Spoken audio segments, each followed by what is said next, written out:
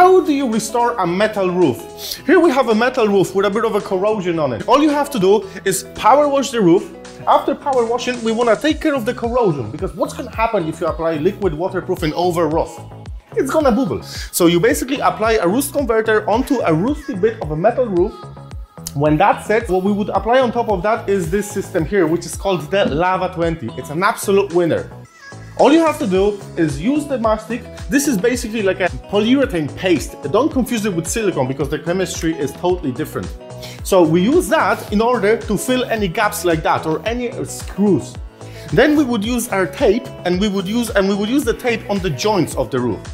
So once we have taken care of corrosion, then we have taken care of the screws and any holes and the overlaps, then it's the time for coating. We prime the roof and we apply 2 coats of the Lava20. This is your job done.